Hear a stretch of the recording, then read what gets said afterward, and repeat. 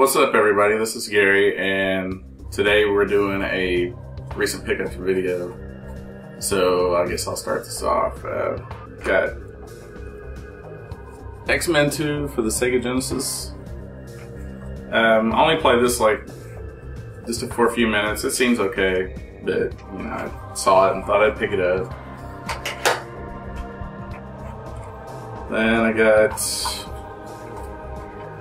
Contra Hardcore or Corpse, I don't know how to say that, for the Sega Genesis. I know this is one of the more sought after Genesis games. It's a little bit harder to find, fetches a little higher price on eBay, but I haven't played it yet, but I've seen reviews on it, and you know, it's definitely worth it.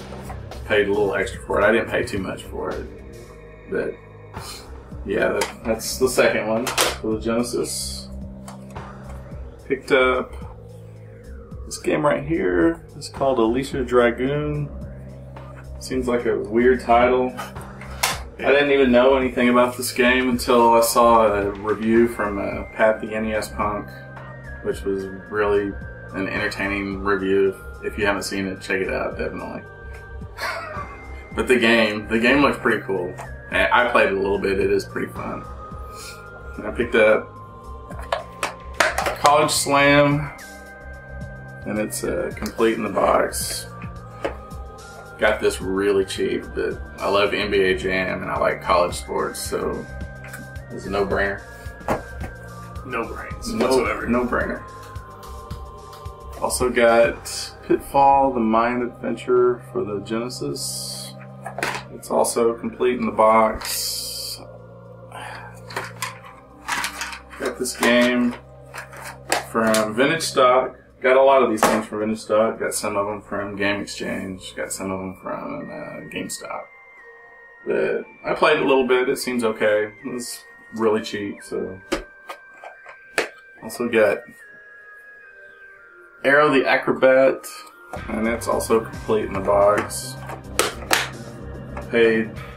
Well, actually, it's a weird story. I found just a cartridge only at Vintage Stock, and then the same day we go to Game Exchange, and they have it complete in the box. So I just traded my cartridge in for this, and just paid a couple extra dollars to have it complete in the box. That's funny. I know you did that. Alright. Picked up Desert Strike, complete in the box for $3. As you can see on the price tag at Vintage Stock. I used to have this game on the Genesis. It's a really fun game. I used to play this for hours. Pretty cool. You can just pick up and play it for like just short amounts of time. You know, you don't have to play it for hours and hours, but yeah, it's pretty fun.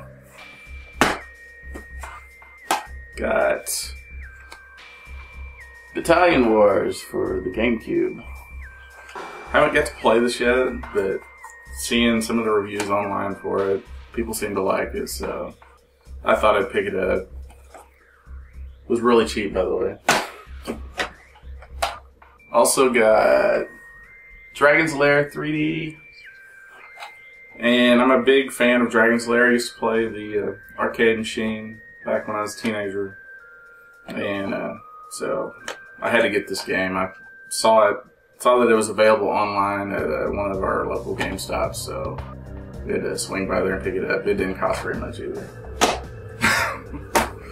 And the last one I got is Killer 7.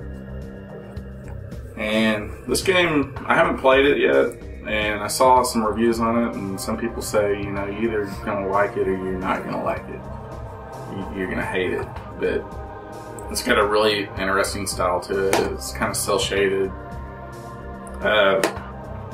Like, I think from the review said, like, when you're walking around, you're not, like, actually pressing in the direction you want to go. I think you, like, hold down the button and you have to, like, go in that direction no matter what. But it's an interesting game. I like games that are different, so that's all I got. What do you got, Austin? Alright, I'm Auddy. Here's my recent games. First I'll start with these two. Alright, so the first one is the Zelda Collector's Edition disc for the Gamecube. I bought this from my friend for 20 bucks. That was a pretty good deal. Comes with first Legend of Zelda, second one, Ocarina of Time, Majora's Mask, and a demo of the Wind Waker. So that's good. Then I also got Twilight Princess, but this isn't the Wii one. This is actually the GameCube one because I like the GameCube one better. As you can see, here's the disc. He gave me the Wii case just because he didn't have the GameCube case, but I'm probably going to find a GameCube case for it and get the cover art for it. But I actually got this for free. Free, so very cheap. There you go. Next I got Banjo Kazooie, nuts and bolts. I'm a big Banjo Kazooie fan, so I figured I'd pick this up. It was only 14 bucks over at GameStop.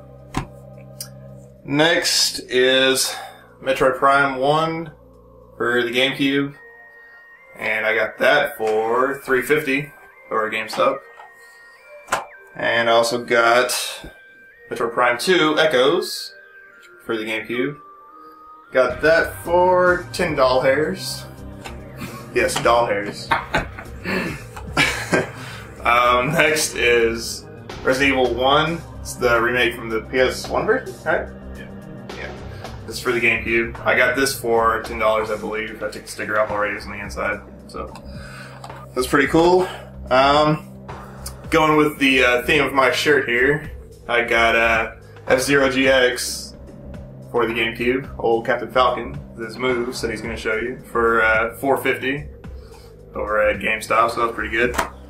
And this is probably my favorite pickup right here. I got Jet Set Radio Future in the box instead of the Sega GT / Jet Set Radio Future box for $10 over at Vintage Stock.